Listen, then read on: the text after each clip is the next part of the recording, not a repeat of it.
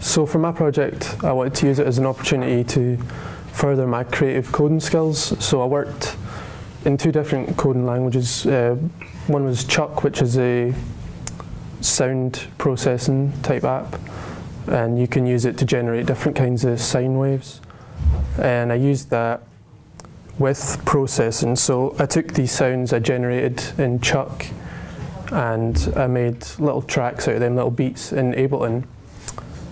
But where it relates to Muriel Spark is I took inspiration from her book, The Ballad of Peckham Rye, and I used that as a jumping point in looking at some of the themes in that book, especially themes of different moralities between social classes.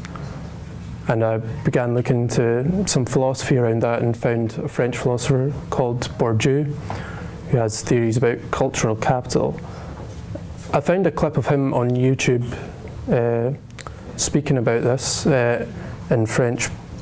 So what I ended up doing was I took the samples of Bourdieu speaking on French television and I used them and sampled them in very different ways. So as you can see on the screen here, there's 4 boxes on each row, and they represent the first 4 keys on the keyboard.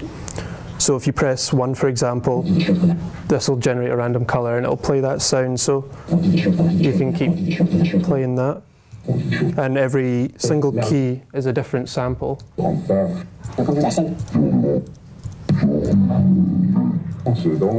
And they get a little bit more extremely tempered with as you go down.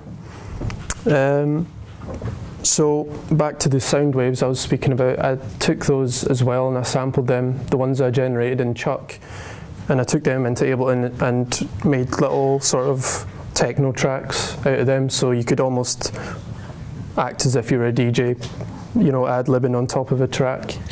So that's what that is, and then you can play the samples over the top of it. So yeah, that was it.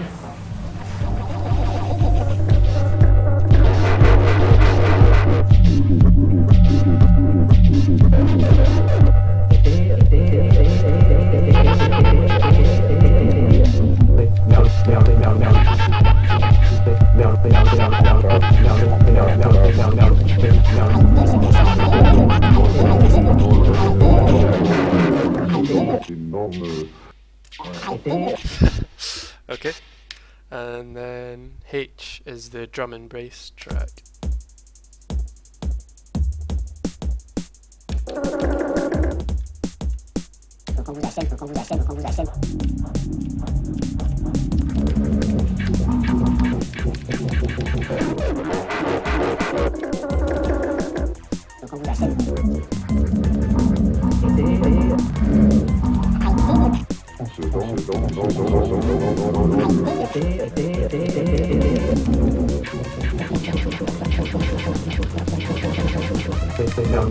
No.